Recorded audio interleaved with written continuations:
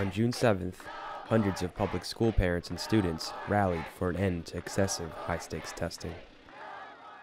No more testing! It takes away from fun time that we could be doing, be outside having gym, having fun science, and it doesn't make much sense to do that. It takes away our instructional time. Think about everything else we could be doing while we're testing. And children are not a test score. We want to learn. Their target was Pearson, one of the world's largest for-profit education companies. After already taking weeks of the company's tests earlier this year, students are now undergoing field tests, whose results are only used to help Pearson determine questions for future tests. But some, including Queens resident and mother of three, Rofa Ali, are saying enough is enough.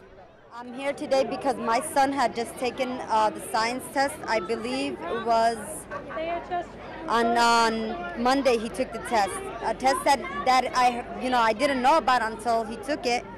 And you're telling me he's going to sit there for all these hours to take this test, and in the end he's not even going to get graded for it? Why are you putting my kid through this?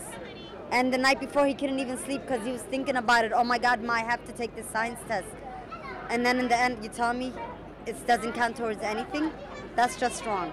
In protest, over 60 schools across New York are refusing to administer the field tests. Fred Smith is a retired Board of Education senior analyst. There's a problem with what they're doing because in this time of year, kids are not motivated to take tests.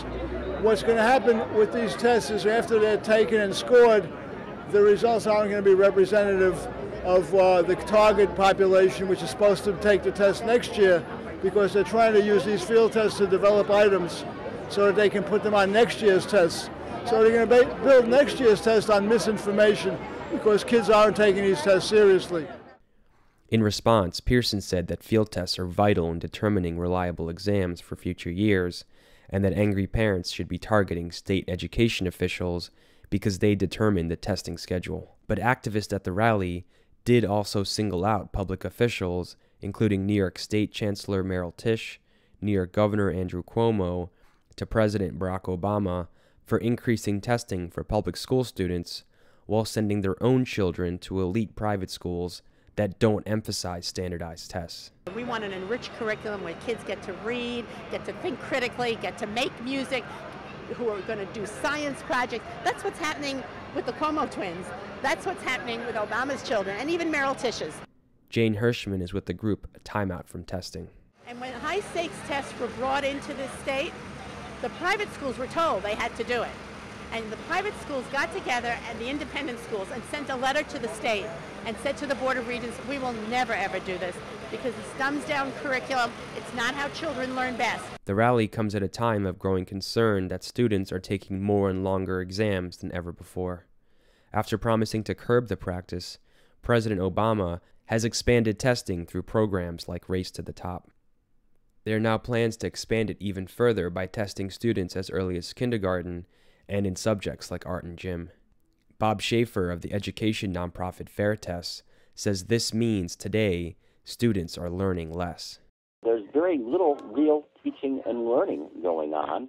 Students are merely trying to figure out how to beat the test, which focuses on dumbed-down curriculum and very basic skills in order to try and boost scores at it by any means necessary.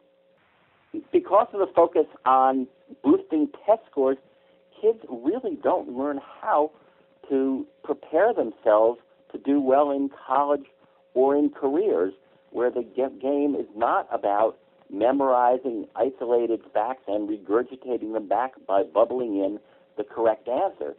So, though focusing on testing may boost scores in the short run, it actually damages educational quality and equity across the board for many students.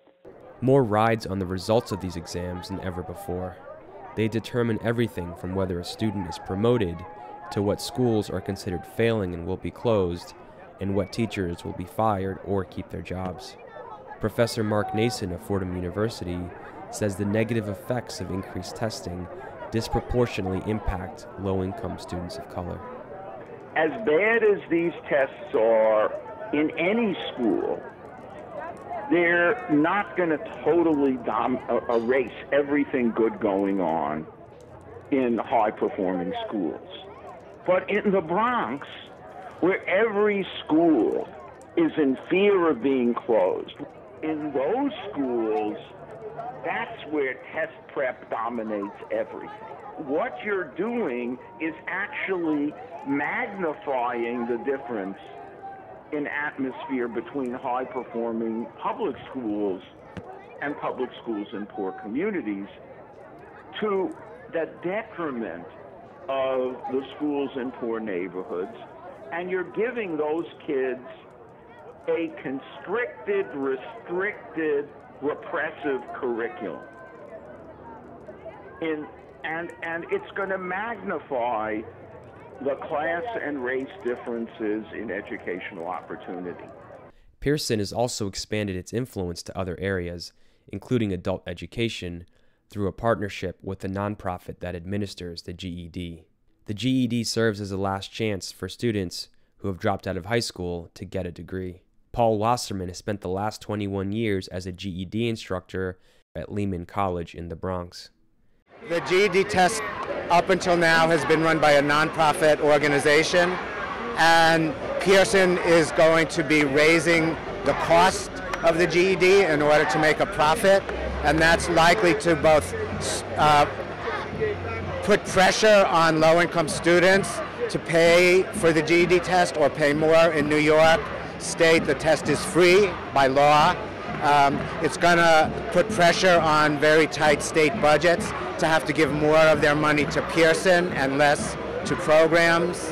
And Pearson is moving to have monopoly control of all aspects of the GED. We also have concerns about the specific way that Pearson is going about redesigning the GED exam. They're keeping it very secret. The whole process by which they became a partner in a for-profit enterprise has been secret.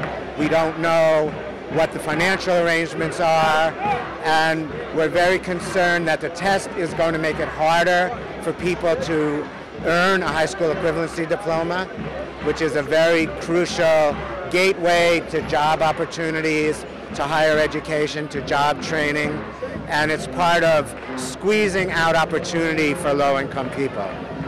Despite the recent protests and sweeping cuts to education spending across the country, private companies continue to receive hundreds of millions of dollars to develop new tests.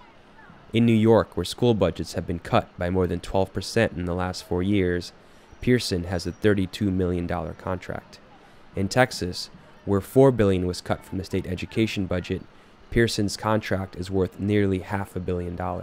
Advocates like Professor Nason says education spending is being siphoned away from the classroom and into the pockets of big business.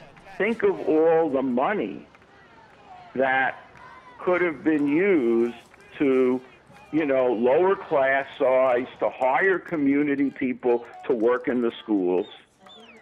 What you're doing is you're taking funds away from the classroom and funneling them into private corporations who are for profit. So the test industry also has a very negative effect on schools by draining funds that could be better used for other purposes. Resistance continues to grow across the country. Now nearly 540 Texas school boards and a dozen in Florida have passed resolutions demanding an end to high-stakes testing, which they say is, quote, strangling learning. A similar national resolution has nearly 10,000 signatures. Advocates are also calling for a boycott of Pearson and other large for-profit education companies. The Department of Hispanic Studies at the University of Northern Colorado has canceled its contracts with Pearson in protest. Meanwhile, public school parents and students have vowed to continue the fight back against excessive testing and corporate influence in education. Reporting for The Real News, this is Jessel Noor in New York.